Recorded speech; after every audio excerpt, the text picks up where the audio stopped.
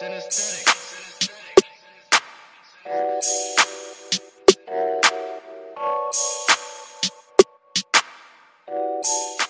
morning, good afternoon, good evening. Welcome to Daily News, Everyday News, Breaking News on Prince Miller Entertainment TV. Subscribe to the channel. Follow us on all our social media platforms on Instagram, Prince Miller Entertainment, Facebook, Prince Miller Entertainment, Facebook group, Prince Miller Entertainment TV. We're also available on Twitter at P Miller ENT.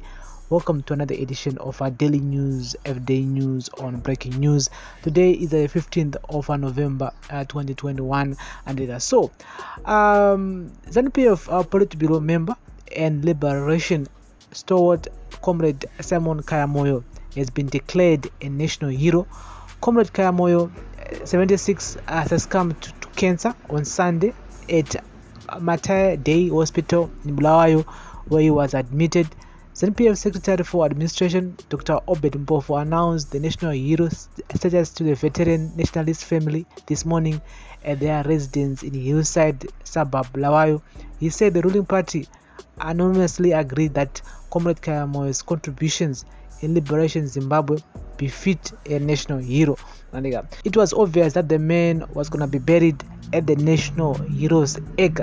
And so we send condolence messages to the family, friends and loved ones for their loss.